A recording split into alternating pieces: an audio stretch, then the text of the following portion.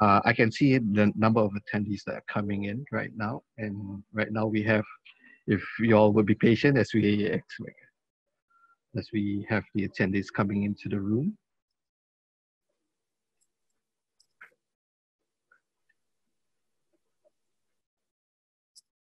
I think one of the things I'll do during if you're on mute and I've asked you a question, I'll just put up my finger like this, then you know you're on mute and you click off, okay?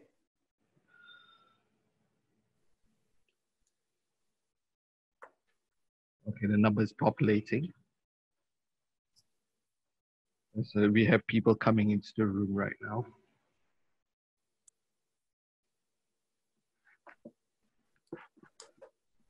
Okay.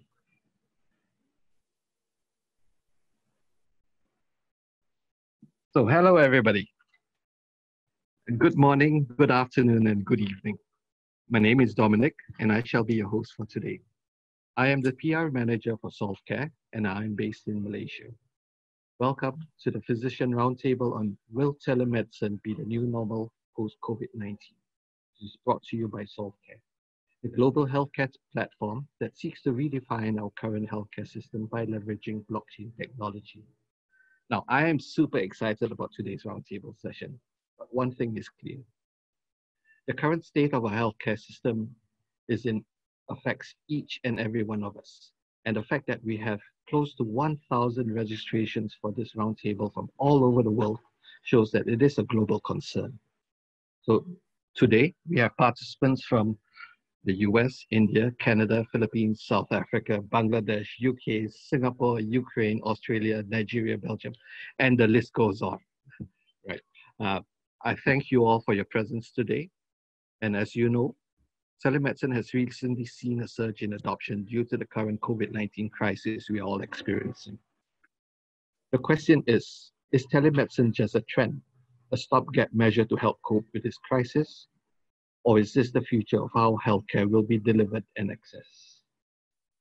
So to discuss this, we are very, very fortunate today to have physicians who are experts in their own right to take part in this roundtable discussion. So without further ado, it gives me great pleasure to introduce our esteemed members of our roundtable members. First off, we have Dr. Ashraf Afan. Dr. Afan has been disrupting healthcare for the last 27 years. He currently serves as the president and founder of Angel Kids Pediatrics, as well as the president and founder of a comprehensive online resource that assists breastfeeding mothers nationwide. With extensive experience in healthcare transformation and clinical optimization, Dr. Afan is a leading expert in digital health implementation, change enablement, and healthcare operational excellence in Florida, where he has developed the largest pediatric practice in Northeast Florida. Dr. Afan completed his pediatric residency in Nassau University in Medical Center, New York, where he received the Beth Seaton Award for Resident of the Year in 2001 and served as Chief Resident the year later. Dr. Afan has also worked as a consultant for the World Health Organization and many international nonprofit agencies. Projects aim at improving health and well-being of children around the globe. Next member of our panel is Dr. Swapna Vadia. Dr. Vadia is the Director of Psychosomatic Fellowship Training at Mount Sinai St. Luke's Roosevelt Hospital. Dr. Vadia has more than 20 years experience in the field as a clinician and leader. She completed her medical training in Mumbai, India, and did her psychiatry residency at St. Luke's Roosevelt Hospital. I'm not the director right now. I'm actually the director at sorry. So just wanted to correct that. That's not my title. I'm the physician executive at Multicare Health System right now. Sorry. Oh, okay, I do apologize. Okay, but you also serve as a psychiatric consultant for Genev at a web-based consult company specializing in women's health and menopause. That's correct. And you are dual board certified in general adult psychiatry and psychiatry of the medically ill. So Dr. Vadia's interests include mood and anxiety disorders, women's health, psychopharmacology, and psychotherapy in the medically ill, cognitive behavior therapy, and mindfulness-based stress reduction. The third member of this panel is Dr. Evan Lipkiss. Dr. Lipkiss is also known as the rational physician and has over 35 years experience in the medical field. He combines standard medicine with complementary medicine to write health books and cherry picks the best supplements for the benefit of his patients and readers. Dr. Lipkiss is also the author of Doctor in Your House, an award-winning medical e-newsletter that provides readers with practical nuggets of concise medical information that can be easily incorporated into their day-to-day life. Dr. Lipkiss trained at Northwestern University Medical School and currently practices at Glenbrook Hospital in Glenview, Illinois. He has served as the president of his local chapter of the American Cancer Society, hosted Medical Insights on WTMX radio, and lectured nationally with the former Surgeon General, Dr. C. Everett. He has also served as a medical consultant for WGN Radio, and Dr. Lipkiss is also an editor for Prescriber's Letter, an international newsletter for physicians, and has been recognized as one of the top 50 doctors in the Midwest, according to checkbook.org, a Consumers Report endorsed organization. He was also listed as a top doctor by Leading Physicians in the World 2018. Last but not least of the members of our panel is Dr. Ashish Chawla. Dr. Chawla is a urologist at Cleveland Clinic, Canada. His scope of practice includes treating both benign and malignant urologic conditions with a special interest in minimally invasive surgery. In addition to treating patients, Dr. Chawla is also a staff urologist at St. Joseph's Health Center, an associate urologist at Toronto Rehabilitation Center, and a lecturer in the Department of Surgery at the University of Toronto. Additionally, he is a diplomat of the American Board of Urology and a fellow of the Royal College of Physicians and Surgeons of Canada. Since completing his training, he has been actively involved in medical education, received several recognitions, including teaching awards at both postgraduate and undergraduate levels. Dr. Chawla presently heads the Endourology and Minimally Invasive Surgery Fellowship at St. Joseph's Health Center. Now it gives me great pleasure to introduce our moderator for today, Dr. David Hannacum. Dr. Hannacum is a Chief Medical Officer and Regional President, North America of Solve Care. Dr. Hannacum brings with him 30 years of experience in medical and chronic disease management, having worked with and led clinically integrated networks and multi-payer high-performing accountable care organizations across the United States. Prior to joining Solve Care, Dr. Hannacum served as the CEO of the Arizona Care Network, where he led the organization's efforts to develop better healthcare systems in the state. He also held the position as Chief Medical Officer with several industry-leading healthcare companies, such as SPH Analytics and Blue Cross Blue Shield of North Dakota, where he supervised a spectrum of medical management activities. A seasoned medical professional and experienced physician, Dr. Hannacum's subject expertise include medical management, managed care, payment transformation, and population health management. Now, before I hand over the floor to Dr. Hannacum, I would like to impart some housekeeping announcements to our guests. You will see at the bottom of your screen, there is a Q&A tab. So if you have any questions for our members of the Roundtable, please state your name and the country where you are from, and there you can write out your questions. At the end of this session, we will collate the questions for our Roundtable members and we'll try to answer as many questions as possible. So please remember, state your name and country where you're from before writing out the questions. Now, it gives me great pleasure indeed to hand over the floor to our moderator for today, Dr. David Hannacum. Dr. Hannacum.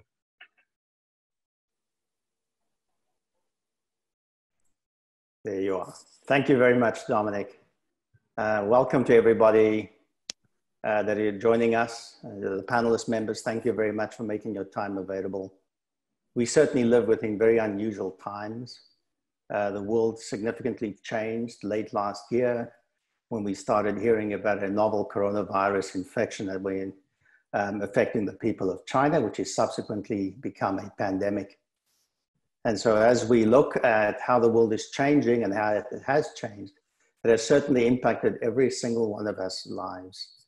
No matter where in the world you are, no matter what your circumstances are, what your background is, what your education is, what your preferences are, and what health system you have access to, the pandemic is impacting every aspect of our lives. And so one of the things we want to discuss today is a little bit about how healthcare delivery has changed, how you see the world in the future in terms of impact on physicians and care team members as we strive to meet the needs of patients. And so thank you very much for sharing your expertise with us.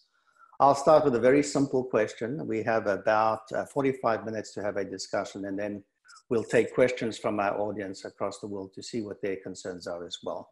But I'll start with Dr. Chawla. How has the COVID-19 pandemic impacted your life, and particularly how you practice medicine? Well, as you mentioned, it has completely changed everything.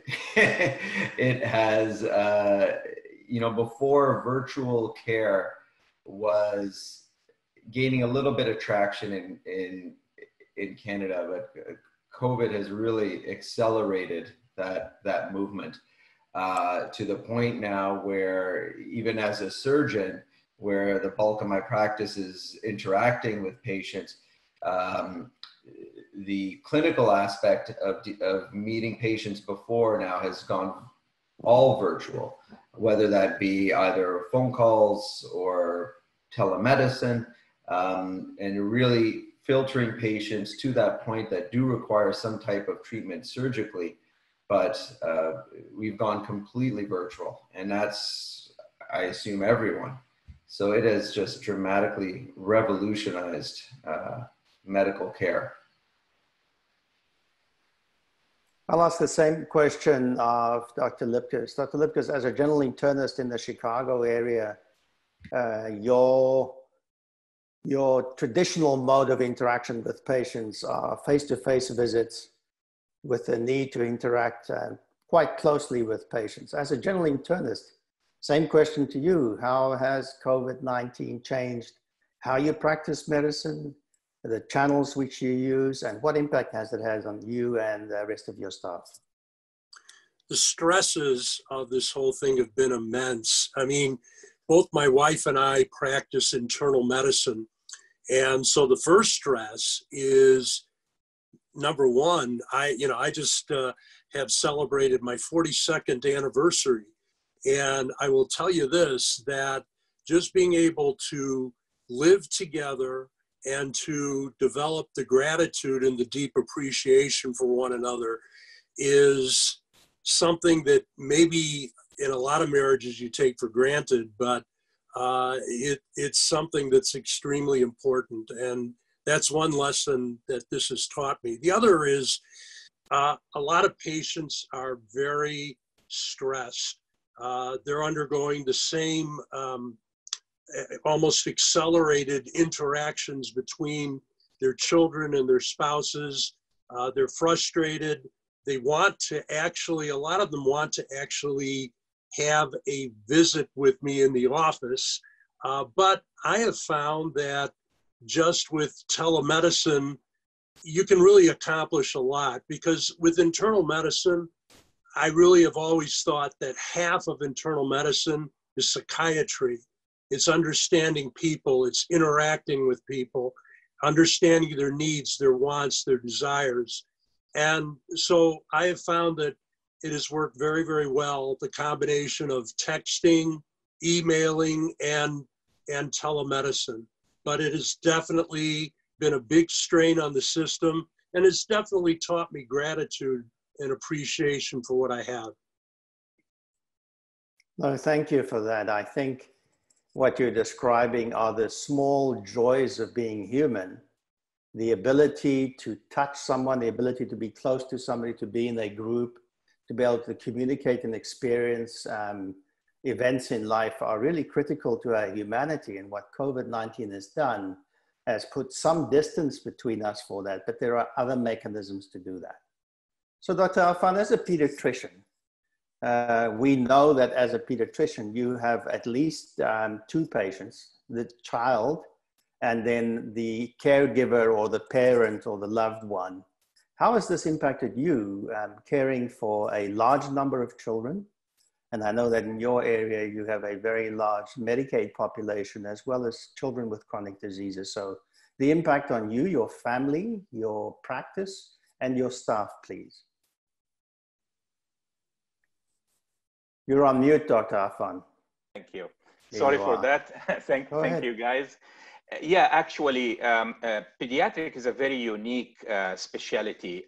You know, as Dr. Haneke mentioned, that I manage a big group where we have around 8 offices in the city of Jacksonville, which is a very large city, mass-wide place. So we got impacted actually negatively like all other people, and we were taken by surprise. All of a sudden we woke up, I think on the 16th of March, where this day we just saw that the load of our patients is not there. You know, they were worried about coming to the office. We actually went down by around 70% of the visits. I'm trying to get all those statistics because besides being a physician, I run the practice where we are a private group. So we have to look at our financials. And I know a lot of people would be really worried who are in this setting of a private practice. What are we going to do? What's going to happen to our employees tomorrow? How can we balance between safety and the financials and the needs for our patients?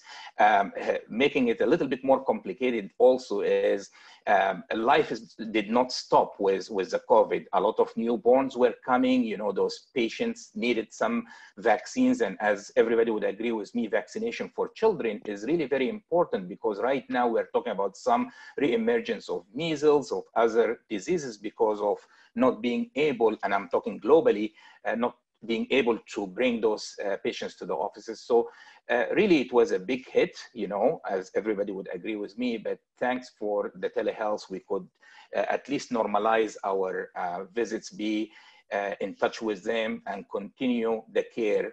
Continuity of care was a big issue for us, for our patients who are on chronic disease. They need refill on their medications. Asthmatics need to have some attention as well. So this is how we managed. Thank you for your perspective. And so, Dr. Vaidya, you are a practicing psychiatrist, and so your area of special interest is the human psyche. Certainly in my career, this is the first time as a physician where a threat exists that has a similar threat to the individual physician as it has to his patient and to society in general. In other words, as clinicians, we were trained to be the external subject matter expert that provides his advice, services, and procedures to patients based on the best interest of the patient. But to some degree, we were isolated from the suffering and from the various things that can happen to a patient.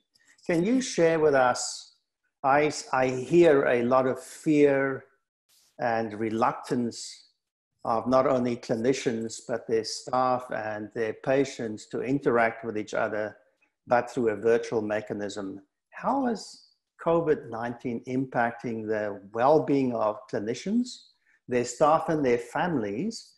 And what can we expect to see in terms of the reaction of caregivers and clinicians in terms of a prolonged COVID outbreak that requires social distancing?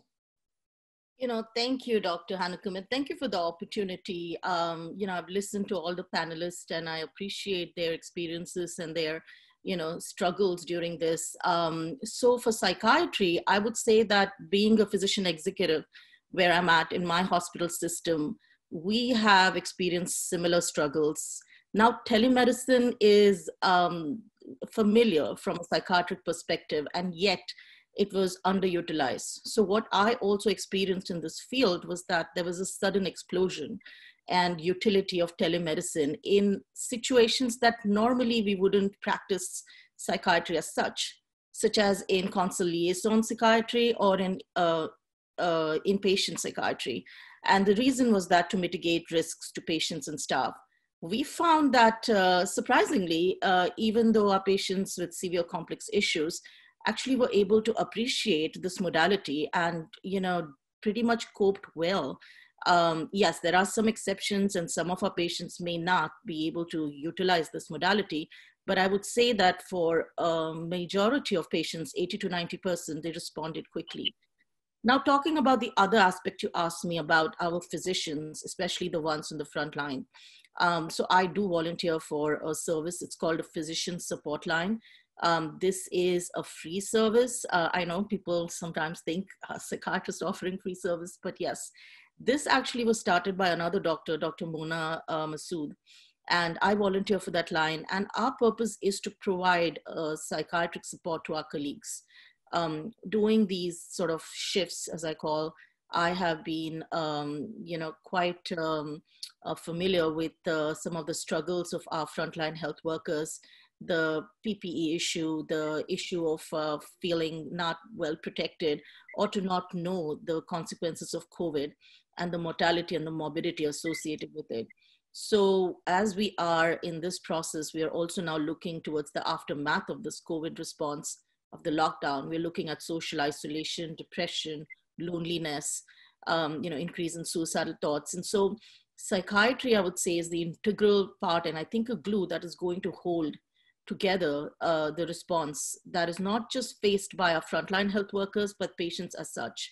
So for personally, I'm a great believer in innovation, technology, and any platform that would offer solutions to integrate care, as well as to reach out to our patients who are understandably afraid to come to our offices or are seeking newer modality of care, which would give them accessible options to their doctors of their choice, is something that I would support.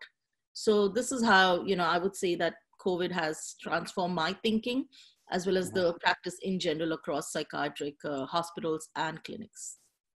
Thank you for your insights. Let me transition now to the technical aspect of providing virtual access and virtual counseling and advice and consultations. Can you share with me some of the challenges that you've experienced in the last few months in terms of supporting your practice and the needs of your patients, specifically with regard to any of the telemedicine solutions that you're using? What were some of the challenges? What did you have to do to get the services to your patients that you needed, and where are there opportunities for improvement? And let me start with you once again, Dr. Chawla. As a urologic surgeon, your expertise, apart from diagnosing and managing patients with complex urological problems, is also the technical aspect of doing surgery, etc. Can you share with us, as a surgeon, how your telemedicine solution or solutions that you had access met your needs, and what could have been done better to make you be more successful? And I'll ask the same question of each one of you in turn. Yeah, and I think because of the acuity of the situation, very few of us were prepared to really meet the needs of our patients in a virtual way. Certainly that was our experience.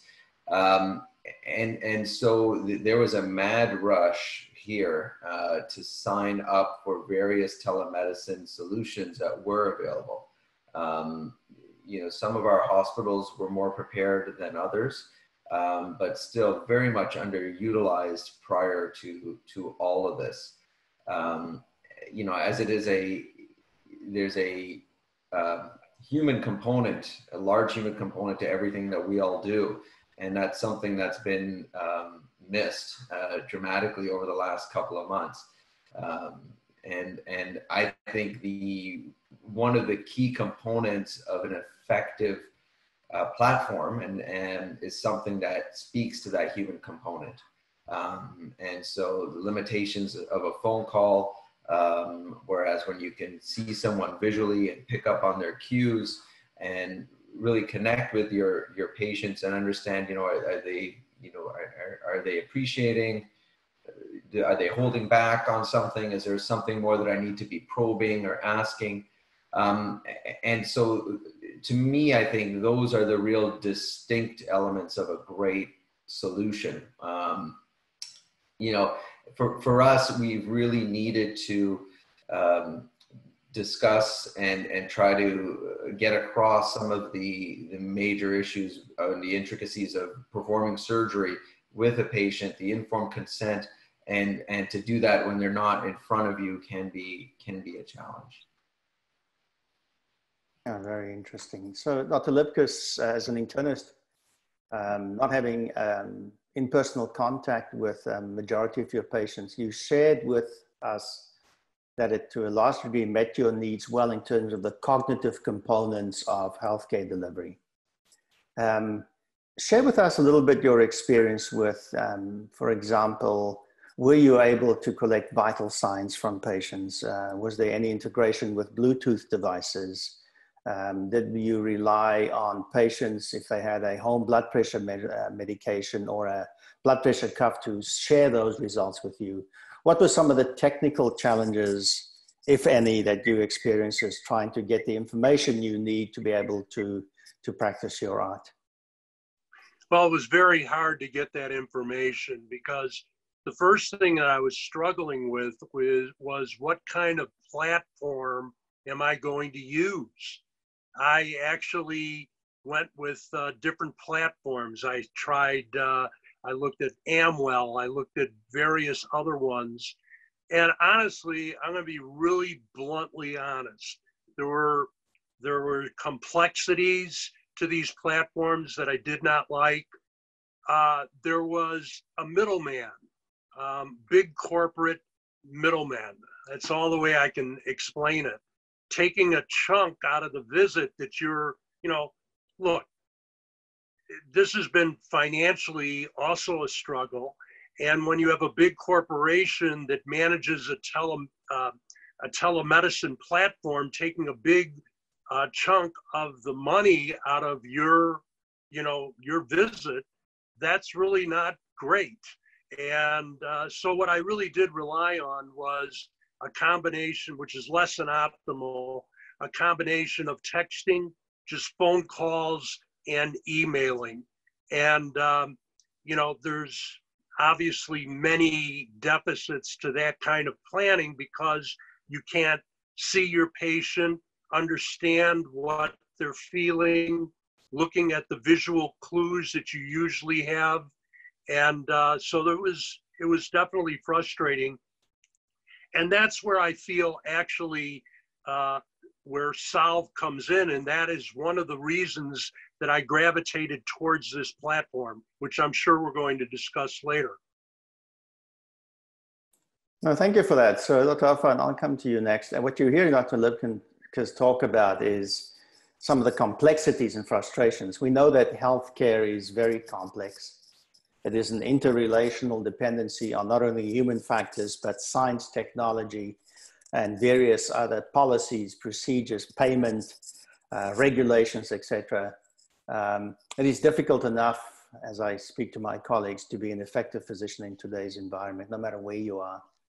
Did you experience some of the same complexities? I'm also interested to know whether you tried more than one platform, and what were your experiences with the technological enablement that these solutions were able to bring, and potentially what are areas for focus or improvement in those solutions? Okay, so the biggest problems with telemedicine today are one I've alluded to, the financial aspect of it. You're not getting paid what you deserve. The second big problem is that some of these platforms are very complex. I always, you know, the last three letters of my name are KIS, keep it simple. And that's one other thing. The third problem is reimbursement and insurance companies, where with Solve, it's instant. With these platforms, you know, it isn't. And so those were the, you know, those were the major issues that I had problems with. Plus, the other issue is that one of the things that attracted me actually to Solve is you have a worldwide amazing connection on the blockchain. And that is just an incredible thing, because this is going to connect to people, to insurance companies, to benefit administrators. This actually is going to make a big, big change in how we conduct medicine and how doctors interact with patients, not only in their own locality, but worldwide. So I'm just unbelievably excited at what such a platform, Global Health Exchange, actually yields to practicing doctors, because it's going to change our world completely. Oh, thank you for that. Dr. Afan, your experience with telemedicine over the last few months, some goods, some areas where you think there could be improvement, and what do you think we should do to make the new normal work better for you?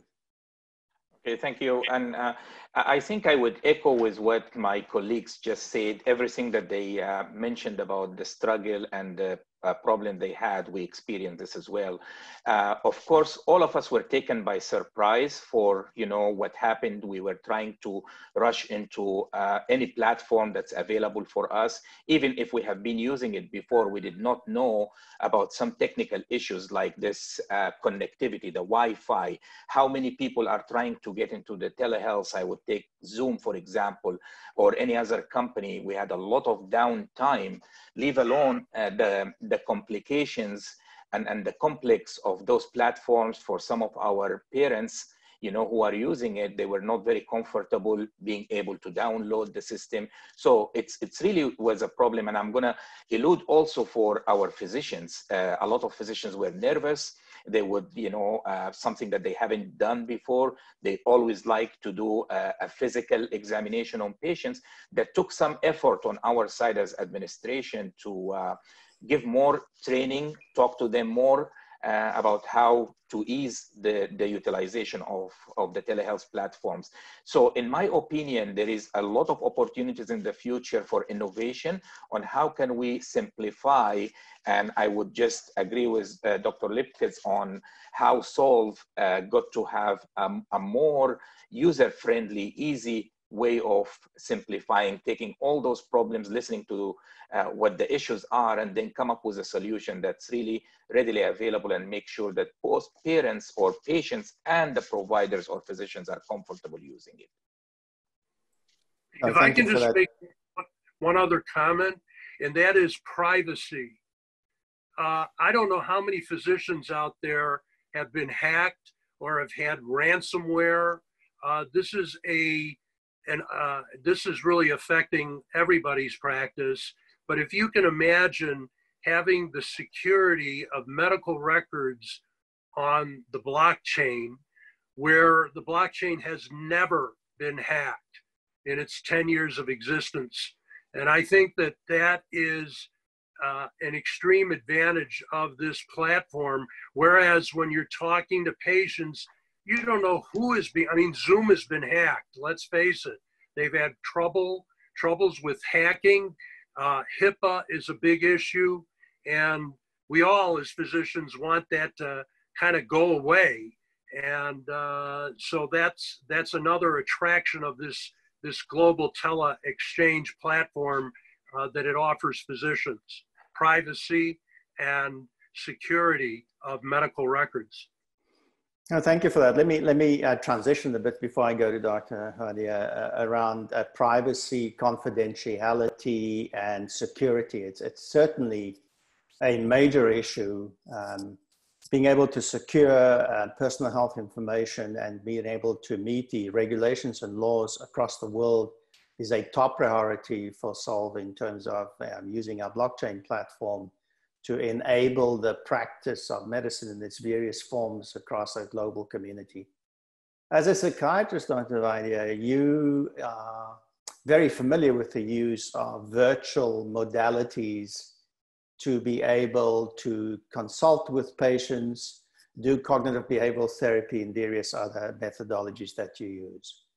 Mm-hmm. Have you had some concerns with the current tool set that you have? And what would a secure solution look like from your perspective? And then another piece to this is integral in the design of a blockchain solution such as ours is the control of the patient, not only of their information, but also with whom they share it with.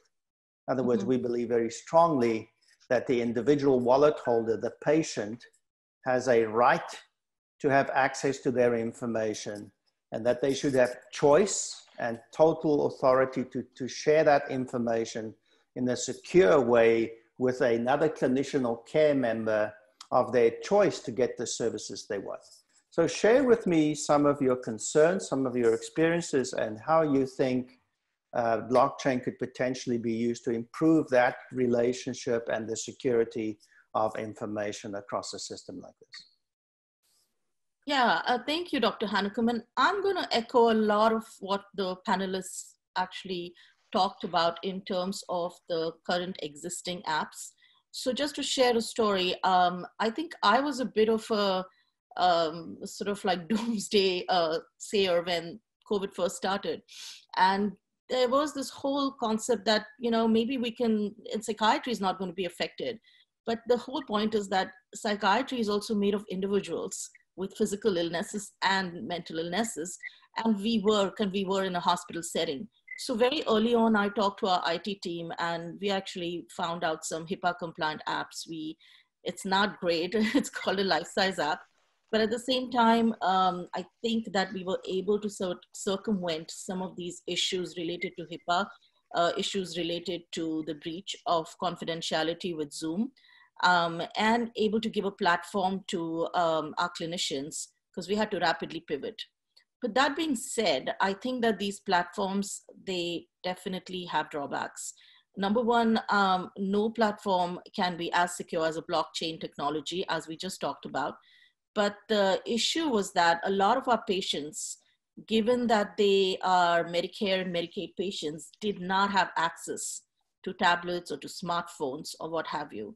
I think the federal government rapidly pivoted and did give us access in terms of payment parity to see patients even via phone and other such modalities. But that also then brings this limitations of how we would assess a patient on the phone without having the visual cues, which are so essential for a psychiatrist. So seeking and having a platform that would offer that and would offer that in a way that is HIPAA secure and protects the confidentiality is very, very important. Also, Dr. Lipkis, even I joined Amwell just to see what that platform was. And I 100% agree with you about the fact of the middleman, the fact that there is this whole chunk and the payment that is not coming to us in a timely fashion. And why is that? So why these complexities exist is because we have taken away this relationship, which has to be pure and simple between the patient and the doctor, and then kind of utilize a platform that would offer doctors to practice in a way that has to be self-satisfying. So as a psychiatrist, I think we have a lot of room to, you know, innovate and grow. And I don't think that the current existing platforms are suffice. That being said, I do wonder about the medical legal aspects, sometimes about even a platform such as Solve or other platforms. The reason being, I think for a psychiatric emergency, one has to ensure that the patient that you're seeing is in a place that the clinician can contact and connect and communicate if that patient is in crisis. So I'm also sort of curious to see from this platform how that would be addressed and how that can kind of provide some degree of you know, support and some degree of peace while practicing on such a platform. So that's actually a question to you, Dr. Hanekom. Yes, no, certainly. Thank you very much. I'm going to use the time that we have in the panel. We're getting a large number of questions from our community. Many of them are very specific to the issues that you're talking about, but let me use what you've just said. The issue around privacy, security, auditability, and security. the concept of blockchain is that you can audit, it's transparent, it's very secure, and it's a distributed ledger, which means there isn't one central database housing the critical information that can be hacked. One of the greatest fears that individual patients have, and clearly physicians as well, is what happens with my medical information that's generated and that is shared across the ecosystem currently. How do I know that information is not being used by someone for the wrong reason? And then also the information that is being generated are generating revenue and value to other stakeholders, but not necessary to the patient. And so the questions we get is, what's going to be done with my information? How do I control where my information goes? How do I make sure that when my information is shared with my doctor, for example, that that information isn't also shared with pharma companies, various other people that may not have a need to see that? And so those are some of the technical aspects that can be managed through the auditability, the patient consent process, and the transparency of patient consent. Dr. Chawla, I'm going to transition to what I'm hearing the panelists say, which is, as a physician, trying to do my job, which is care for people and provide advice, consultation services, and quarterback services to them so that they can get their needs met. I want this to be simpler. I don't want to see administrative complexity. I don't want a duplication of the environment I already live in.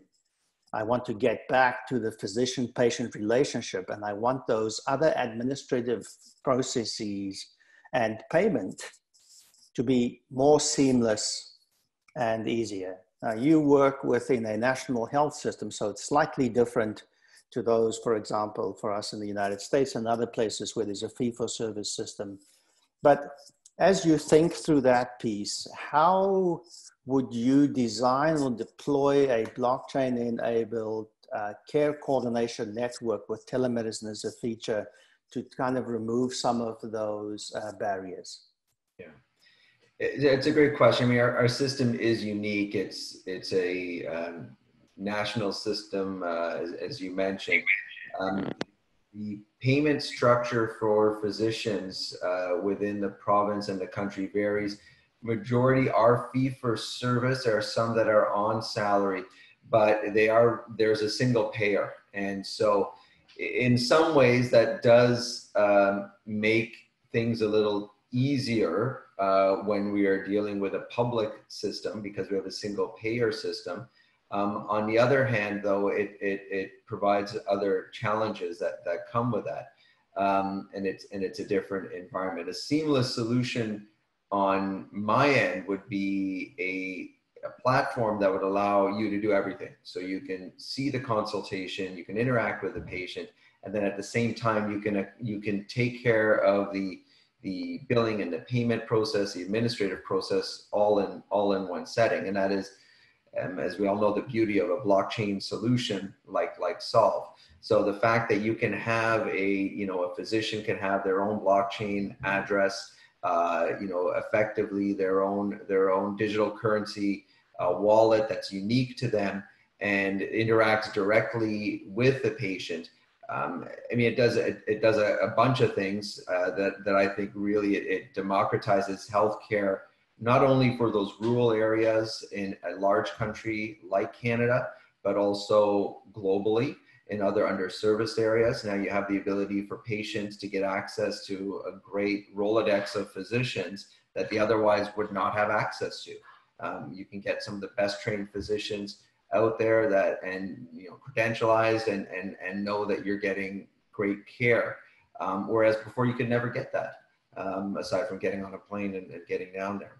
And then, as Dr. Lipkiss mentioned, it gives the physician a great opportunity to have access to a global audience of patients. But that seamless solution of the blockchain, it's very unique, and it's a very elegant solution to a large problem. No, thank you for that. Panelists, what I'm going to do now is I'm going to share with you statement about our view of how a global telehealth exchange should work and our intent in terms of deploying it, and get your feedback.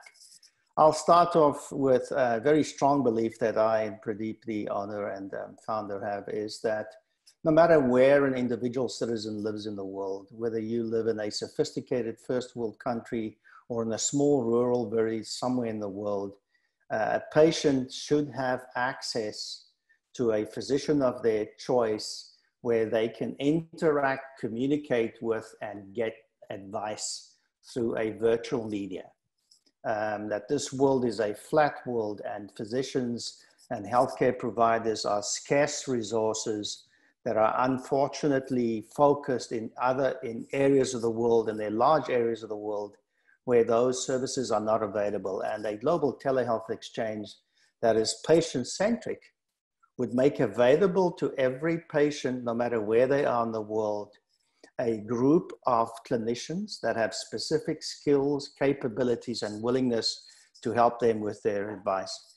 Your thoughts about a global telehealth exchange where the patient has access to physicians and clinicians from over the world, where we can connect, and based on the physician's willingness to provide services, based on their credentials, based on their willingness to see patients outside their geographic area, and of course, coupled with smart contracting that will manage the legal and regulatory capabilities so that the patient can identify a worldwide community of physicians who are willing, able, and authorized to provide services.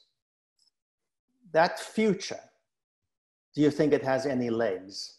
And anybody can answer. This is a game changer, because you're going to be reaching out to, as you said, rural areas, small areas, areas in the world that barely have an internet connection. Look at what we as physicians do. If we cannot solve a problem, one of the first things we do, at least as an internist, is we send people to specialists, okay? And then when they can't solve the problem, we send people to clinics, a Mayo Clinic. It doesn't have to be the Mayo, but people come to the Mayo Clinic from all over the world. Imagine having these people right at your doorstep, that you can have access to some of the brightest physicians in the world if you need it, okay, is a game changer for people. Because unfortunately in some areas, it's very hard to see a physician. It's sometimes with one payer systems, it might be very difficult. There might be a long wait. In fee-for-service, there might be, how should I say, it might be financially burdensome for the patient. So we as physicians, as a network of physicians, have the ability to, one, control the prices, two, to make sure that the world connectivity is at the patient's feet. A Mayo Clinic can be just a second away. I think that's what this system really, really does, that no other system can even match. I appreciate that. So Dr. Lipkins talks about patient centricity and the right of the patient to have access to advice and to individuals that could potentially help them in their journey. Can you share with me, as a roundtable, your thoughts around the complexity of payment across the current infrastructure in your various countries? Now, all of us in this roundtable happen to practice in North America, where the complexity of payment is a whole chapter by itself.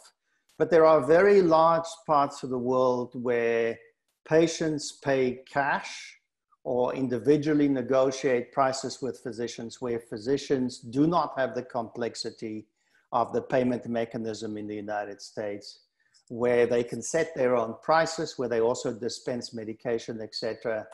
It is our belief that physicians should not be dealing with the administrative complexity of technology and policy procedure as much as possible, that their focus should be on that cognitive engagement and the relationship building and on providing good advice, very specialized advice to individuals and their families. In a global telehealth exchange, payment through a token system that is freely available with the individual clinician setting their own pricing and smart contracting, automating that process will improve the administrative complexity of today's current systems, which will free physicians up. What are your thoughts about the Solve token as the mechanism of payment across an ecosystem, where the Solve token can be purchased on the free market? Individuals can set their prices for whatever services they choose to deliver, and can then publish that, and then patients prior to accessing those services can exchange tokens with a physician. And this will allow for instant payment, guaranteed payment, it's auditable, it is verifiable, and it's a global payment system. So we take some of the barriers away of getting services outside your immediate area. And then lastly, since this world is flat, it would result in bringing more patients who need additional healthcare services than they can get in their immediate area. And I see this working not only from less developed countries to more developed, but vice versa as well. There are a very large number of expatriate physicians like myself who trained in other countries, have journeyed in our professional journey across multiple countries, and may be situated in a different country where they hold multiple licenses, not only in their local environment, but also in their countries of origin. Do you believe there would be an interest of those clinicians to provide services back to their country of origin where they're licensed, compatible with regulations? And do you believe that individuals from those countries, that there is a demand for their services, whether I'm a expatriate physician from India or South Africa working in the US, or whether I'm an American physician and I have patients that work for a multinational company who are living in India or in South Africa or traveling for the next few months in the world? So broad question, but your thoughts around acceptability of this type of ecosystem where I can choose my physician, I can select which patients I'll see, and I can provide longitudinal care on a long-term basis for those patients using this type of technology. I'll start with you, Dr. Vaidya. Yes, you know, I think that's kind of the utopia of medicine, isn't it? I mean, I honestly remember my childhood. My dad was a family practitioner back in India. He's retired now, but I think this is exactly what he did, right? I mean, he had his panel of patients. He chose how he would help people. He determined prices based on, you know, the capability of the patients able to pay him. And he was able to do altruistic medicine for patients who were not able to, you know, pay him. But he controlled that relationship, you know, the authenticity of the relationship without all this platform. So the reason I'm saying that is that right now I'm in America. I trained in India and now I'm here in America. And I do see that the whole complexities of healthcare here, especially with managed care, fee-for-service, and the barriers that are there. And I think that telemedicine, even though it was embraced pretty widely in COVID, we still have those barriers. I mean, there are still issues with the pay for parity. There are still issues with how we can continue to sustain this. And then we talked about the barriers, then we talked about these platforms themselves. So I do feel that if there was a way that, as you mentioned, with the legalities being outlined in different countries and having some sort of arrangements made to explore if a physician would want to have such a practice on a global basis. And in addition, I think you and I talked about it briefly before, but there is an opportunity to create something for population health, such as collaborative care registries for chronic diseases. I'm a big believer of, you know, mind and body sort of integrated care. And I think that this platform can offer an internist or a surgeon or anyone else to have access to a collaborative care psychiatrist who can help them treat their patients without having to diversify it and without having these patients to kind of like go to different, institutions. So there is so much that on this platform one can, practice psychiatry the way you want to, practice medicine the way you want to, but most importantly, outreach to patients who need that care. And we have places here, even in, America, rural areas where psychiatrists are very scarce. And I would imagine that such a platform would actually provide that access and provide that ability for the patients to access care, as you said, even at the topmost institutions, such as Mayo, wherever, given if that's what the need is. So personally, I would say that, yes, I am more interested to learn about the logistics of how this would look like when you practice on a platform. But the more I have read about Solve and the more I have talked to you, Dr. Hanekom, I do think that this would be the future of where medicine as such, goes. Talking about the Solve currency, I would say that it sounds to me as a very easy way where there is a token sort of like determined by the physician that the patient can then either agree that this is the price set and can either see or refuse to see the patient, so the doctor. So I think that there is a lot of ability for the patient themselves to have some control over their care, which I think in these current platforms that we have, whether it's Amwell or whether it's our managed care, I think the barriers are too many. So that's my opinion. No, thank you for that. Go ahead. Dr. Afan, I've heard from physicians, certainly in my area. I have a chronic condition and have been interacting with my care team, the various physicians that try and advise me to act in my own best interest.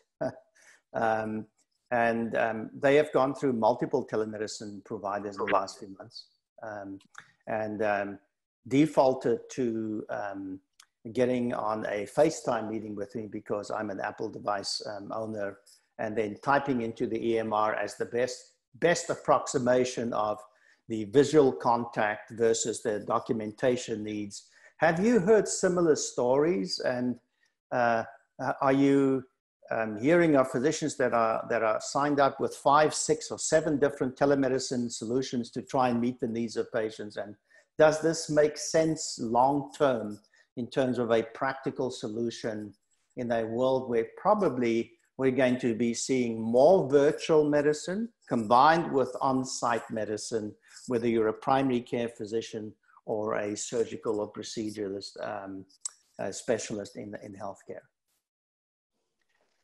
Yes, thank you, Dr. Hanekom. And what you just stated is completely correct. I experienced this myself, my colleagues in our practice. We went through like 2, 3 different platforms, and unfortunately, each one would have its own limitations, from streaming to complexity on how to use it. Really wasn't, everybody is looking for this one-stop shop, one good solution. The other thing that I wanted to allude into, the future of healthcare, especially in the United States here, our practice is actually based on some big value-based contracts. For people who are familiar with this, for the value-based contracts, especially in the United States, I'm going to give a little bit of a background that we have around $3.5 trillion of healthcare expenditure. This, maybe half of what the entire world would be spending annually just in the United States. Unfortunately, we're reaching around $1 trillion of waste. And big chunk of that waste, or 1/3 of the healthcare budget, is being wasted because of lack of interoperability. This is a word that for decades I've experienced. Dr. Hanekom is one of the national experts on trying to get into this interoperability. The government is trying to put some rules into it, but yet it has been so difficult. We are over testing for around 250 billion annually, and we are wasting almost 150 billion for not being able to communicate. So if I have a centric system, that would help me to have the continuity of care, which is really very important in our case. When the pandemic happened, we were not we did not stop the care for our patients. If our patients will be going to the emergency room because this is the only way that they can have their healthcare needs met over there, it would have been a disastrous in our case with the risk sharing contracts for our payers. So by all means, having this good system that is very simple and address the administration and address the payment way is really going to be a win-win for the saving that everyone in every country is looking for in the healthcare. No, thank you very much. I'd like to transition to, we're at the top of the hour, so I want to be respectful of your time and those of the individuals that have joined us on this webinar. We have some a large number of questions, and if I can start with answering a few. One of the questions is, how can doctors providing teleconsultations be safeguarded from the medico-legal aspect if things go wrong some way? And so this really talks about a global exchange and what are the legal protections for patients as well as clinicians in terms of the medico-legal environment. I will share some of my thoughts with it, and then if you have any comments, please add to that. Certainly in terms of our thinking, in terms of a global telehealth exchange, the patient should have choice as to where they choose to connect with a clinician of their choice who can meet their clinical needs anywhere in the world. It is the responsibility of Solve through the design of our technology and through the verification and smart contract mechanism to make sure that we connect a clinician with a potential patient compatible with local and international law, which means we need to have a clear understanding, and we will, of where the patient is situated and what the medical legal environment is there, but more importantly, where the clinician that they're considering is available and what those restrictions and regulations are. And through that mechanism, together with the consent of the patient in terms of what type of patients you'll see, what kind of conditions or field you're going to practice in, and in which countries you're willing to provide your services. With that knowledge and with smart contracting, we can make sure that we do not put a patient in front of a clinician where it is illegal or violation of international, local, or state law. So that part is automated through the solution. That's the first thing. The second component is there is risk to any patient interacting with the health delivery system in terms of potential events, etc. That is a reality of life. Telemedicine, when used appropriately, does place an additional burden on the patient. So if I'm a patient, for example, in Botswana, who chooses to see a clinician in the United Kingdom, then I must understand that I'm going to take some risk that if the advice given to me has adverse effects, that the only action I can take against that clinician is to do so in that clinician's country. And so it's our commitment as a company, as a technology, as a platform, to make sure that patients understand these risks and that they accept these risks as part of getting services from a remote clinician. And so it is a very complex area. There are areas where there are very distinct law and regulations as to the requirements. And there are areas in the world where there aren't well-established regulations. But what we'll do from our perspective is to make sure that as much as possible, we protect both the patient and the physician. We will be advising and requesting that most physicians carry malpractice insurance. Most physicians, certainly in the United States, do carry malpractice insurance. I am very aware of the cost associated with that. Many of the insurance carriers all over the world now that provide these kind of services actually do provide riders or supplements for telemedicine. And so part of our credentialing process to allow a clinician onto our network is to make sure that those requirements are met. We're also in the process of negotiating with the insurance carriers internationally to see if we can generate, or they will make available products on the Global Telehealth Exchange that will allow clinicians, no matter where they are based in the world, should they choose to provide services either to their own countrymen or their own area or to other countries, the ability to purchase such indemnification so that we can protect both the stakeholders in terms of patients and clinicians. So it is a complex area. You'll be seeing more of that.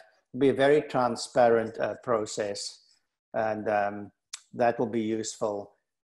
Questions to you: have you had any difficulty in, or have you been asked in your current positions to purchase telemedicine specific insurance products by your employers or in your private practice?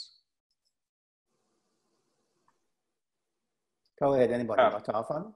Yes, thank you. Yeah, actually, our carrier for malpractice insurance just added the telehealth for us with no extra cost, you know. And I think this is very important to mention here that, you know, in my humbled opinion, that telehealth is never going to be a replacement, a full replacement for the conventional way that we do physical examination on patients and, you know, surgeries, for example. So it's very important that, you know, as a company, as you know, a practice, as physicians ourselves, that what we did in our practice, we set some criteria, triaging criteria for what patients will be suitable or what conditions will be suitable for telehealth.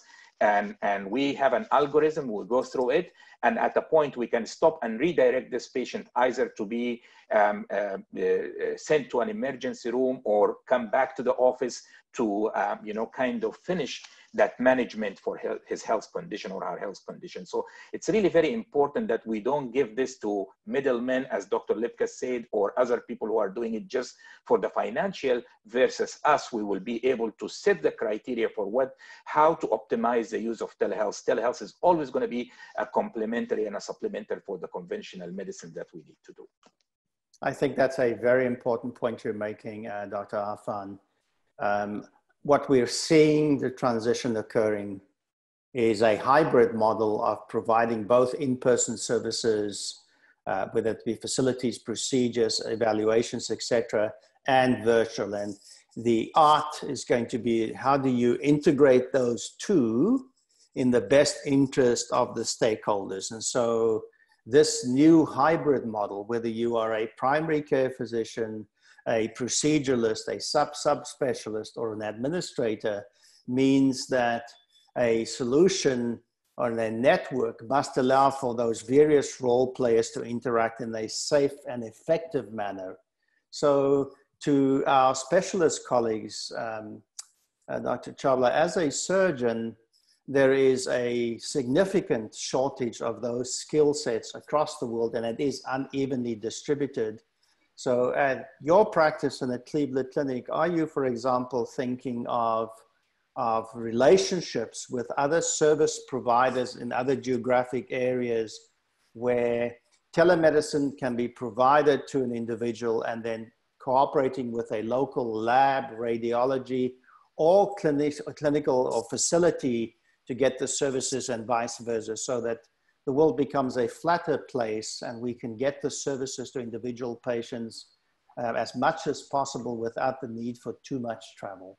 Yeah, and I think that's a great point. I think the way that we need to approach it, or the way that we've been looking at approaching it personally, is that if you take that, you use telemedicine as a funnel to really, you know, screen and address the needs of many of your patients, and the majority of that can be perhaps addressed in a non-surgical manner. At least in my field, there are going to be some patients that are going to require a little more focused attention in terms of either their diagnostics, and certain just some things that just can't be done over telemedicine. But you hope that with the right guidance, that you can help direct your patients to someone either in their jurisdiction or in their area, that with your guidance you can kind of give them that opportunity to do that.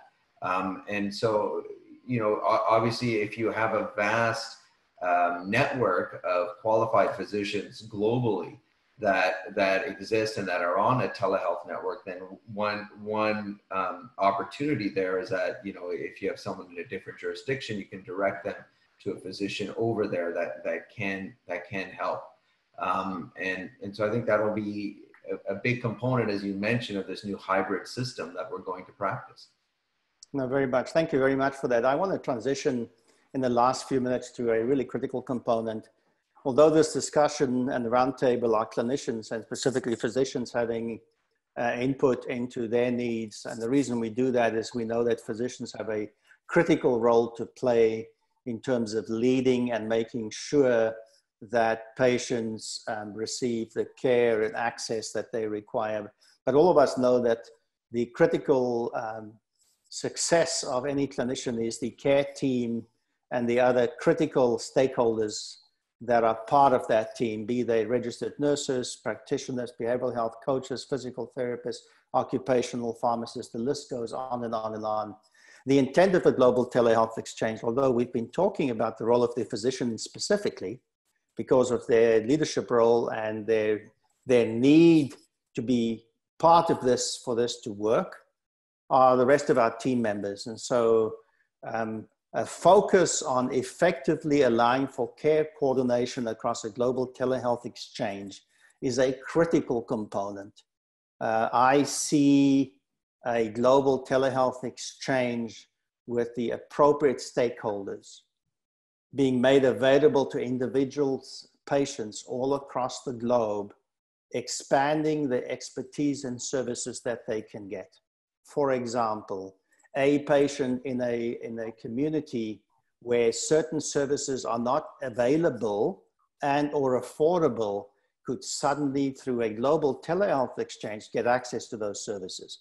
Whether that, for example, is diabetes educating, whether that is a pharmacist that manages complex medication regimen, whether it is a urologist supporting a general practitioner and managing a patient with significant urological, whether it's a general internist with complementary medicine skills who is speaking with somebody, whether it is an infectious disease specialist from India that deals with malaria and these infectious diseases every single day, or whether it's an African provider who has a specific interest in schistosomiasis, etc. So when you think about putting the entire ecosystem in the best interest of the patient and allowing choice, I think we get a much larger team that can provide the necessary support that either the individual patient or the practitioner. So it becomes a more global community.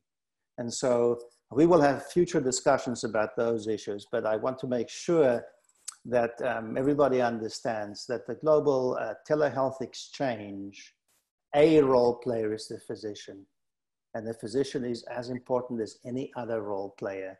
And I think physician sovereignty, the things that you talk about can I get back to a place where I feel more released to engage my patient and their family and the community, as opposed to dealing with technical and administrative complexities, will enrich my life and improve the patient experience. And then the last piece is, there is going to be a need for all of us, no matter what the role is, to learn how to communicate with people virtually. I think it's a very specific skill set.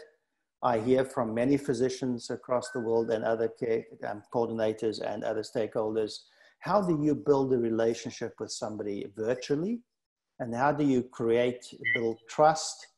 How do you share information securely? And how do you make sure that you can longitudinally provide care to individuals as opposed to episodic?